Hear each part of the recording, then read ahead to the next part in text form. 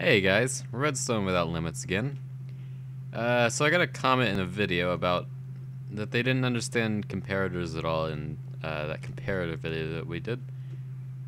So I'm gonna try to explain them the best I can. So a comparator has two modes. It has the subtraction mode and the comparing mode. We'll start out with the subtraction because that's the easiest to really understand. So we have a signal going in. Okay, so that's a signal strength of 14 going in. And if we put in another signal strength that is slightly less, it will subtract that signal and give us a signal strength of whatever the difference is. I hope that makes sense. Basically, if we turn this off, it won't let anything through because this isn't a main input. You could put it in on both sides. They both operate the same. So that was the easy bit. So we're going to turn those off. Now with this one, we have a main signal going through, and this is in comparator mode, or comparing mode. And if the signal is greater, then it will put out a 0. If the signal is less, such as a 0, then it will run the input through. So this is similar to the subtractor, but the main difference is it doesn't give you an output. It'll just give you a 1 or a 0. This one will actually give you the difference. Now we're going to try to make a hex comparator. So if you don't know what hexadecimal is, it's a number system that goes 0 to F. There's 16 characters in it. So we're going to try to do this. So the idea here is to get the comparators going like this. So we're going to have a comparator going this way, and this is going to be our second input, the one that we're comparing. So we're gonna only do 4-bit hex. Okay. So, or this wouldn't be technically hex. It would be 4 inputs. I don't know what you'd call that. So we're gonna have 4 inputs. This is just gonna be for an example, of course. So we have our main input, and that's gonna go through just fine. But whenever we turn on a input that is greater, wait, let me turn, yeah,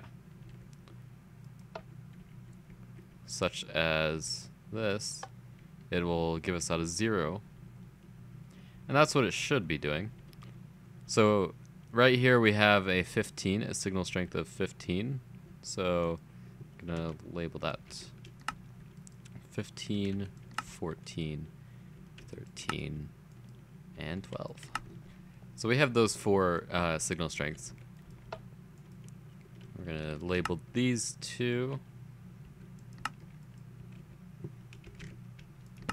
Oh.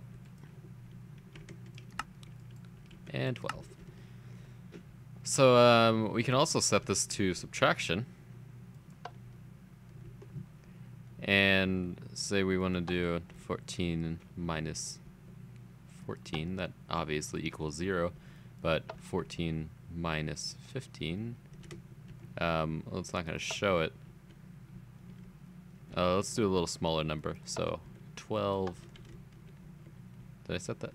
Okay, cool. We're going to do 12, or no. We're going to do 15 minus 12. That should give us 3. So the subtraction mode, you could do quite a bit with it. You could make a full subtractor, as long as you understand the logic. So these subtractors also will carry on the signal strength. So let's have an input like so. And so that carries on the same signal strength all the way through. So we can put a comparator here. There's a more efficient way to do this, but I can't remember how that goes exactly. So you see there's another 15. We can carry it. We can keep on doing this infinitely. So the only downside with this, and that's why I suggested the other way of doing this, is it's a little bit slow. So if I place lamps on top of these, you'll see the speed. So yeah, there's a bit of delay in these. So yeah, there's a lot more efficient ways of doing this, because imagine if you had it going, I don't know, way off in the distance over there. It probably wouldn't be the most efficient. But if you like this video or you have any suggestions for other tutorials, then please drop those in the comments. And if you like it, then hit the like button. If you want to see more, then subscribe to my channel, and I produce videos at least every day, or try to. So that will be the end of this video. I will see you in the next video.